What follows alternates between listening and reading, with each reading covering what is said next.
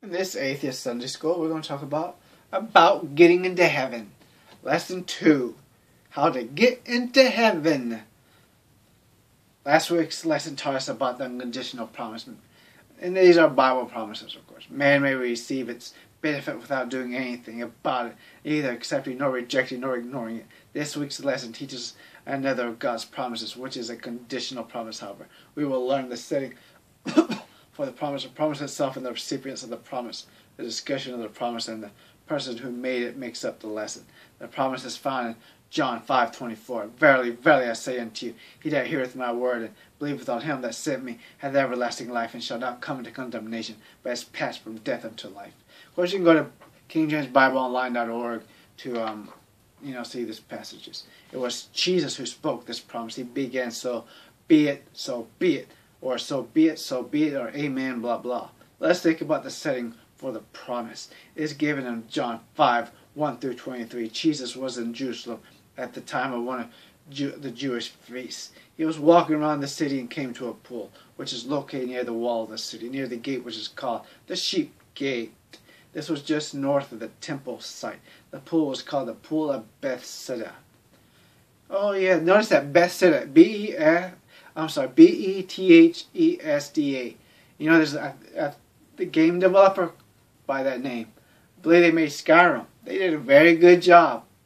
If you figured it out, if you can't figure that out, the correlation, the Bethesda, why that's kind of funny. And then these video games made by Bethesda. Leave a thumbs down if you can't figure it out. Or if you don't even want to bother looking up the verses because, you're a Christian and you don't want to bother looking up the verses, leave the thumbs down. Because, to show that you don't really care about your Bible, leave the thumbs down. There were 5 porches around the pool. Many crippled, handicapped, and sick people were on these porches, waiting for the time that the angel would come to stir the waters of the pool. The first person who entered the pool after the stirring of the waters would be healed of his infirmities. And man who had... Okay, if you can enter the pool, what does that kind of tell you about magic and stuff like that? That's no different than having like a lucky rabbit's foot. Of course, that foot wasn't so lucky for the rabbit, but of course, it's like having a rabbit's foot. It's no different in a way. Rabbit foot ain't going to help you or anything. Neither is this pool. I mean, come on. And why does the pool doesn't exist now? Gee, I wonder why. A man who had an ailment for 38 years was there in the crowd. And nobody thought to help him. They're all like, screw it. We're going to just be rude and a-holes and just screw this guy over and we'll heal ourselves. This poor bastard has been here for 38 years. That sounds like what a human being would do. I mean, I think we see it all the times. Of course, people think they become Christians, they're going to change from that. I have not seen that. And if you are a type of person that would be jerk enough to do this, leave a thumbs down.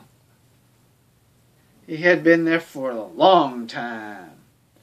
Jesus then came along. He walked up to the man and asked him if he would like to be made whole. Of course the man would. Jesus told him to pick up his little bedroll and to walk. The man obeyed the Lord and was healed.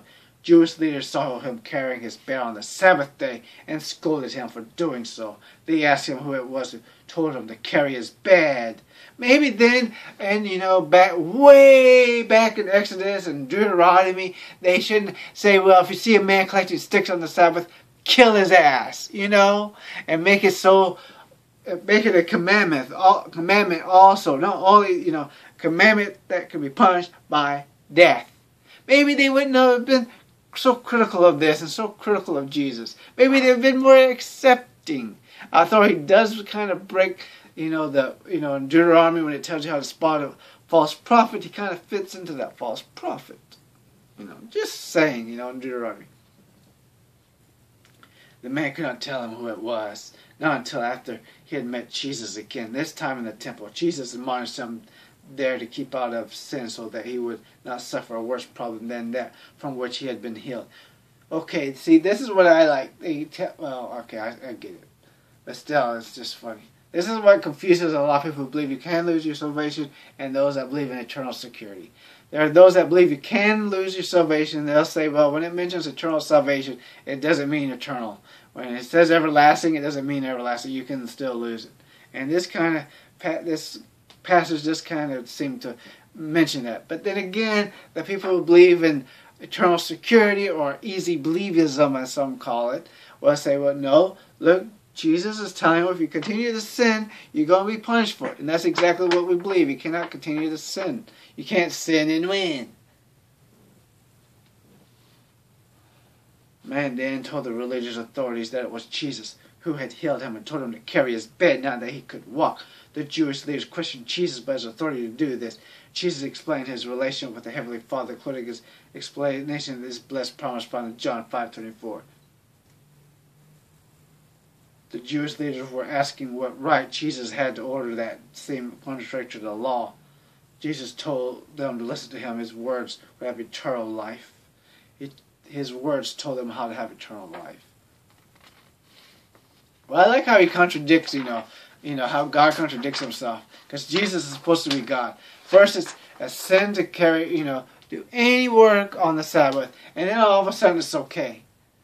Well, if you're trying to prove that you're a son of God and trying to get people, to follow you, maybe you should follow your own freaking rules, at least at that time. You could at least explain, well, these rules were for a different time for them because it was trying to teach them this, this, and this.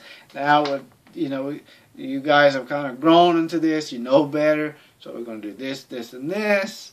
I'm just saying, Here who Jesus is. Jesus' identity was and is made clear by God. Jesus is the Creator. Jesus not only created the world, the universe, and all things in them, but also set up the patterns of authorities in the world. Jesus is God, Isaiah 9:6, Romans 9:5, Matthew 12:8, John 5:17 through 19. He is one with the Father. He is therefore the Lord of the Sabbath. He had every right to tell the man to pick up his bed if he had been healed. Jesus is the Son of God, Luke 1:35, Matthew 3:17, and John 5:20. Jesus' home had been in heaven for making his entrance into the world. He chose to be born after the fashion of men. He had stripped himself of all the glory that had been his in heaven, and was born of a woman. Jesus, the judge of all men. John 5:21-30, Revelations 14-7. He knows those people who should inherit eternal life. He knows those people who must be doomed to eternal punishment. This judgment is, of course, based upon what they had done by trusting Jesus as their Savior. I like this little correlation I just thought of, though. I mean, you might like it, you might not. You might think it's just plain stupid, because I am stupid. But, okay. When I give exams and stuff for labs, it's very easy for me to grade if everyone just, simply gets every answer right. I can just give 100. Easy. 100. And if everybody cheats, I catch their ass, give everybody 0, 0, 0, 0. Easy. Easy to average, all that. No work. Think about that. No work at all. Or I just give them the answers and I don't have to grade. Or, give one group of answers, have the answers there. I already know they're going to get an A, so I just put on A. Now here's how just Jesus is going to judge you. And this is considered judging. It's not really judging. It's nonsense. It's stupid to call it judging. If you just simply accept them in your life, you go to heaven. If you don't accept them because you don't have the evidence, or you never heard of them, or you have a different religion because you were born in a different country, you came from a different family, or whatever reason, or you were born before he came, you go to hell. That's not exactly judging. You already made your decision beforehand. It's like that episode of Star Trek where Jean-Luc Picard is, I'm sorry, not Jean-Luc Picard, because it's DS9. I forgot the captain of DS9 and whatever that Cardassian guy that ends up being the bad guy. He tells him, we already know your judgments are beforehand. Please, can you do this? Because before they even have a trial, they already passed judgment before the trial. It's the same thing with this religion. It makes no sense.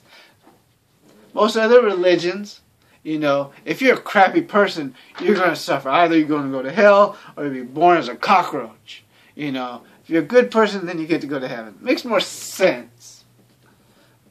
Hear what Jesus has done upon the basis of this one act. Jesus can offer everlasting life to all who will accept him as their personal Savior. And remember this, every sect of Christianity, including Catholics, all of them, they believe that they are right and they are the ones going to heaven, and others are not. They'll tell you the Holy Spirit tells me so. Yeah, well, good luck. Because remember, this Jesus is going to judge you.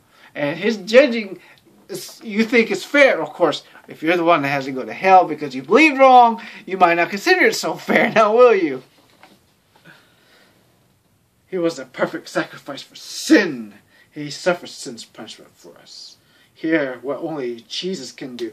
Only he can give eternal life. Only he can take anyone to heaven. Here, what you must do. You must believe the words of the Father. John 5:24. Believe who Jesus is. Believe what Jesus did. Believe in the necessity for Jesus' work of salvation. Believe that you are a sinner. Believe that Jesus is the only way to heaven. Now, replace Jesus with Jesus. Jesus melted on the pizza for your sins. He melted your sins away. And then pray. Do that prayer I've done in my other videos. I even did a video called Jesus melted for your sins. Conclusion, the person who has trusts Jesus as the Savior is passed from death unto life. The very instant that he says, Lord Jesus, I recognize my need for you, and I now receive you as my Savior, then his eternity is completely changed. Memory verse, John 5:24. Verily, verily, I say unto you, he that heareth my word and believeth on him that sent me hath everlasting life, and shall not come into condemnation, but has passed from death unto life. Well, that's it. Bye.